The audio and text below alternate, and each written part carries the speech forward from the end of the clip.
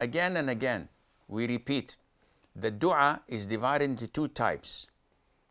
One, which everybody knows the meaning of, asking Allah, oh Allah, give me. Oh Allah, provide for me. Oh Allah, forgive me. Oh Allah, admit me to Jannah.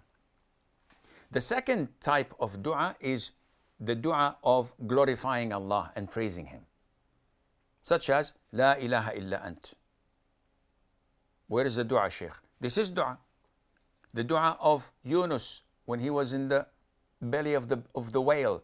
La ilaha illa anta subhanaka inni kuntu min al-zalimin. There's nothing you're asking for. You're just praising Allah the Almighty. Such praise is considered to be dua, but it's called dua thana, dua al-ibadah, dua of worship. Unlike dua of requesting, oh Allah, forgive me, oh Allah, protect me, oh Allah, give me. This is dua al-mas'ala, asking Allah. And both are types of dua.